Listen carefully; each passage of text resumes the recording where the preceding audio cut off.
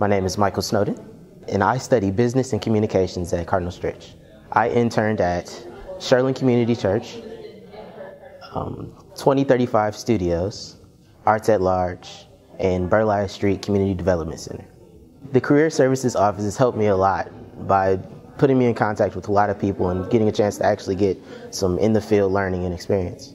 Some of the things I've worked on is I've made some documentaries for Arts at Large. One of my favorite projects was with 2035 Studios. They pushed me to do the Millennial Trains project, which was with Comcast, NBC, and Rockefeller Foundation. And it was a chance for me to get some project development as well as just enjoy the world, like tour the world. Having an internship is important because it kind of teaches you a little bit about the real world before you actually have to enter the real world.